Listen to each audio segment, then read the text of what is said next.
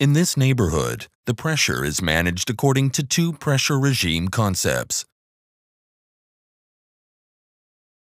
A BERMAD dynamic PRV controlled by a time-based controller will change the downstream pressure accordingly.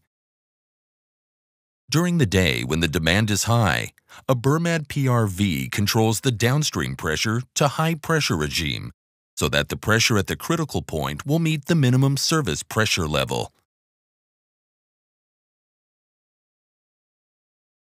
During night, when the demand is low, the head loss along the distribution pipes is reduced, and a BERMAD PRV moves to low pressure regime. The pressure at the critical point will meet the minimum service pressure level. Reducing the system average pressure during these low demand hours will significantly reduce water loss as a result of leakages and reduce burst frequency in the system.